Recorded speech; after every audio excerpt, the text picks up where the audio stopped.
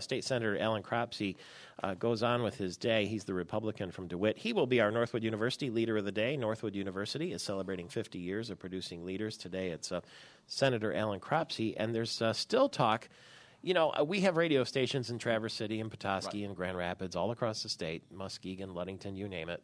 And we talk about a new Ambassador Bridge in Detroit, a new bridge, a second span for the private bridge linking Detroit to Canada, and potentially a public bridge south of that that would link. Basically, I think it's built for truck traffic, isn't it?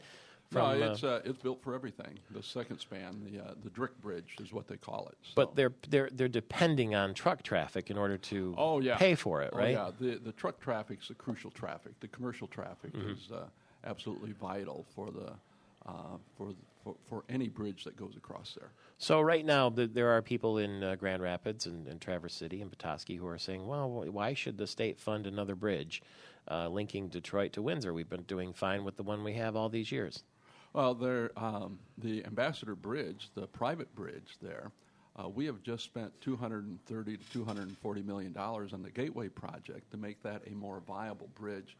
And the understanding was that the people who own the Ambassador Bridge were looking to do a second span to twin it right next to it. And they have bought almost all the property that's needed. They've spent about $500 million purchasing property, and they plan on spending another $500 million actually putting up the span. And so that's going ahead. The question becomes, if that goes ahead, which it looks like it will, then why is Canada and the Michigan Department of Transportation trying to put another bridge up in competition with it just a mile or 2 miles south of there? And that's a very good question that I think everybody ought to be asking, the people of Canada and the people of Michigan. Some people say that it's a security matter, that we shouldn't have a border crossing in the hands of a private industry. Well, I think that's a bogus argument because the customs people are there at the Ambassador Bridge. They have a very large presence there. They have to be there.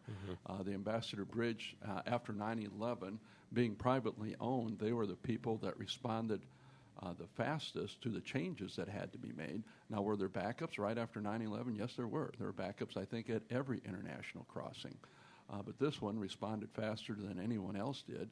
And I think you'll find that the awards and that sort of thing would say that this is the most efficient crossing in the United States.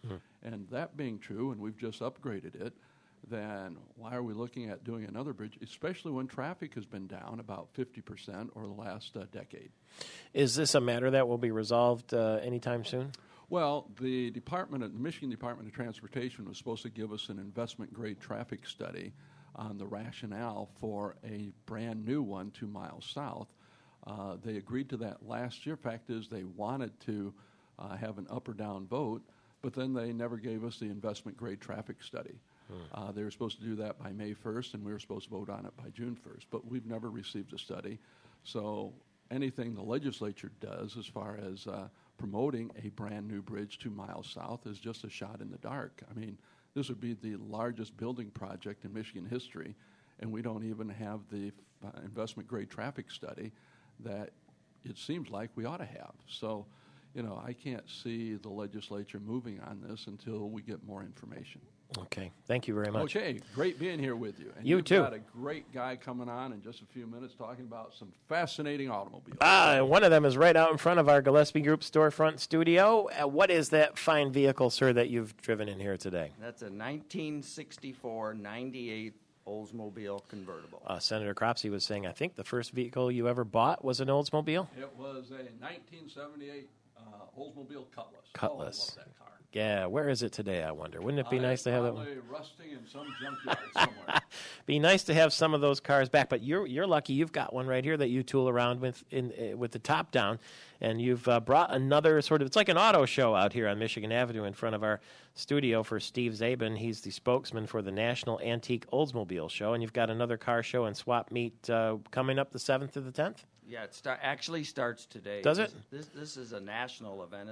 It's a 4-day event. Mm-hmm. Where and when and why and how and all that stuff, please, if you would, sir. Well, it takes place at the Lansing Lexington. Now, that's formerly the Sheridan Hotel. That's on the corner of 496 and Kreitz Road. Right, so people coming from Grand Rapids or other parts of the state just zip on over on 96, connect to 496, and there you are. Oh, yeah, really easy to get to. They have a great facility. And there'll be people coming from about 24 states, Canada. How many vehicles will you have? 150 cars. Now, this is a very exclusive car show because these cars start from 1897 to 1966 only.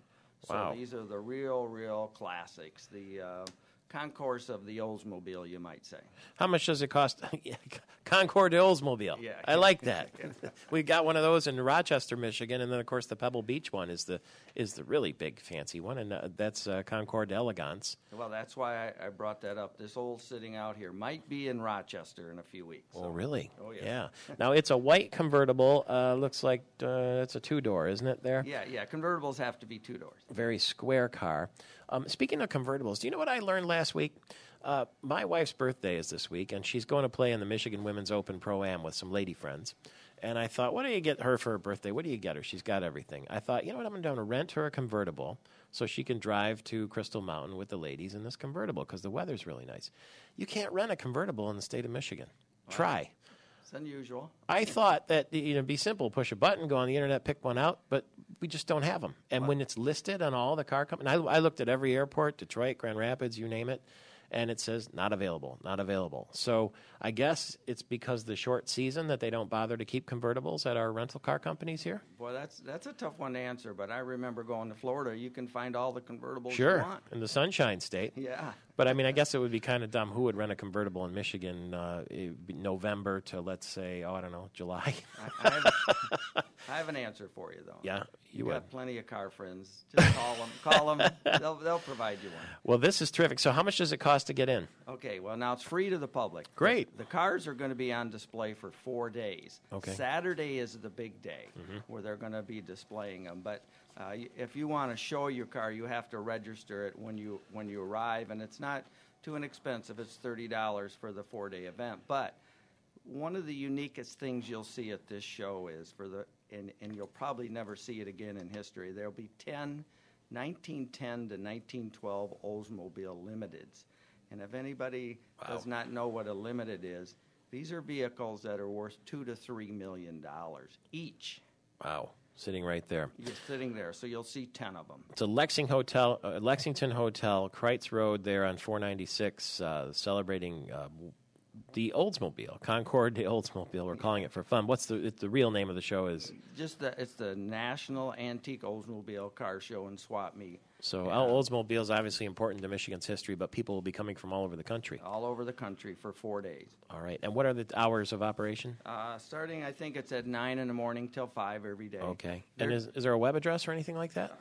Yes, it is. It's www.antiqueolds.org. Antiqueolds.org. Thank you very much for bringing that fine vehicle you're with the welcome. top down. It's probably very nice to drive over here in the morning in that. The last few days has been plenty hot. Do you get a lot of looks on the highway or the roads? Oh, yeah. You get the thumbs up all the time.